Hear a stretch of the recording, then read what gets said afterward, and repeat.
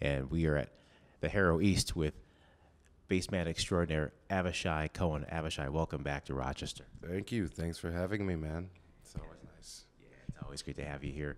So, talk about in terms of as a traveling musician, it's all one day.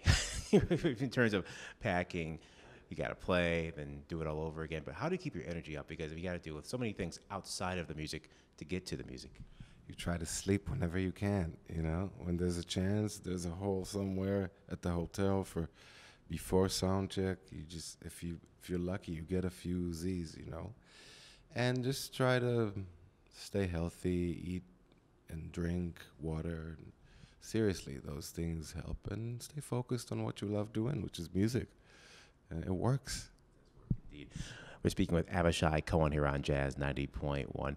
As a citizen of the world, how can jazz bring people together?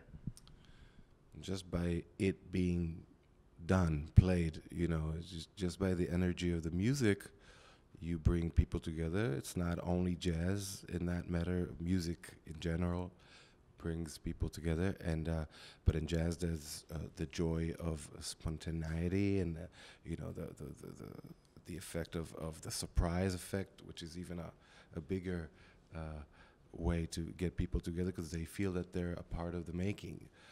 So jazz is one of the greatest forms of bringing people together, and we need it right now. And you'll get a dose of some happiness at 5:30 and 7:15 tonight with the great Avishai Cohen. Avishai, thank you so much for spending time with us, and thank you for taking jazz further. Pleasure. Always.